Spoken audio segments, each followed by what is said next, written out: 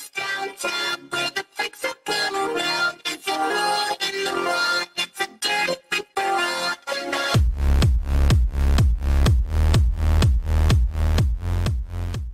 What's up everyone, this is Pilot21. Today I'll be showing you how to get Microsoft Office 2003 for free. As you can tell, my voice is kind of a bit different because I'm kind of a bit ill. You might hear me like sneezing or something, but I'll try my best to do this video. So let's get started. So first of all, what you have to do is go to this video's description box, and I'll tell you the link to go to. It should be this one, a mega upload link, and just refresh it, and it should come up like this. And you have to wait 44 seconds for it to so you can download it, or if you're a premium downloader then you press that, but I don't want to pay, so I just use the regular one. So just wait for that. So let's wait.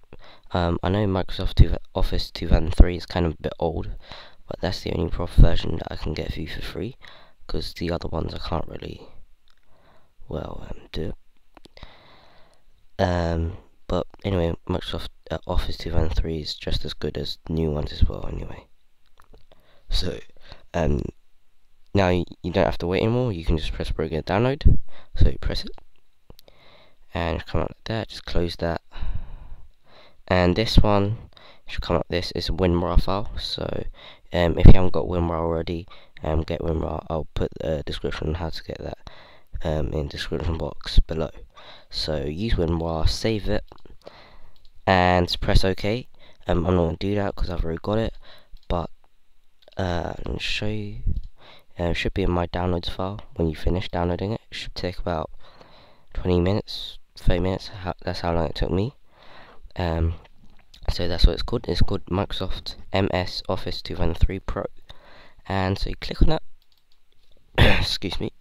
And it's coming out like this. And these are the two files. You've got one saying MS Office 2007 Pro.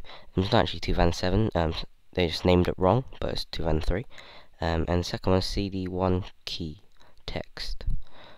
So just click on that, and I think you should just copy that just in case. It's the serial key for it. So you just copy that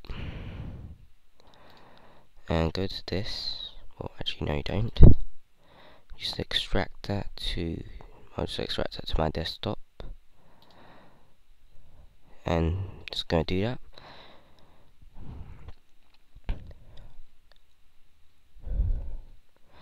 If you don't want to waste time, then I think you should just skip this part.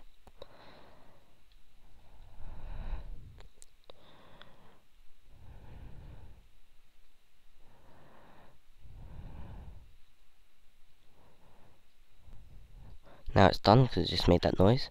So now we can close that, and this, just minimize that, and go on this. And basically that's it. You just click on an application called Setup. So I'm just going to click on it. I'm not actually going to do this because I've already got this, as I said before. But you click on Setup there, and you just follow the instruction program thing that it says. So it says preparing to install. So we'll just wait for it. I'll show you the beginning part.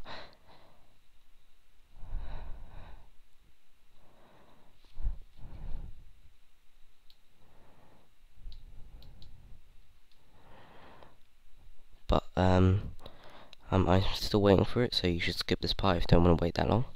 But yeah, here. It's preparing to configure it.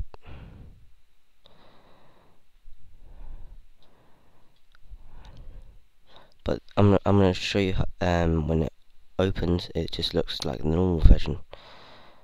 It's really good.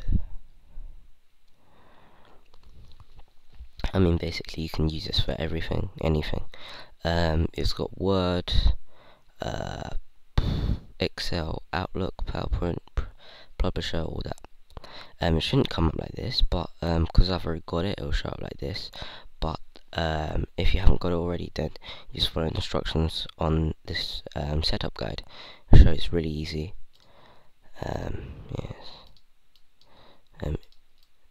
I'm just going to open one of them. So when it's finished, so you just go on the start menu, or you could just make it as a file on the desktop, but I didn't want to. So it should be a file called Microsoft Office. So click that, and here's just the normal ones: Access, Excel, InfoPath, Outlook, PowerPoint, Publisher, Word, and Tools. It's 2003 version, as said already. I'm just going to open Word, and as you can see, this is just like the normal version. So that's basically it, guys. If you have any questions, feel free to comment below, and if you like my videos, please subscribe, rate, and comment. Thanks for watching, and see you next week.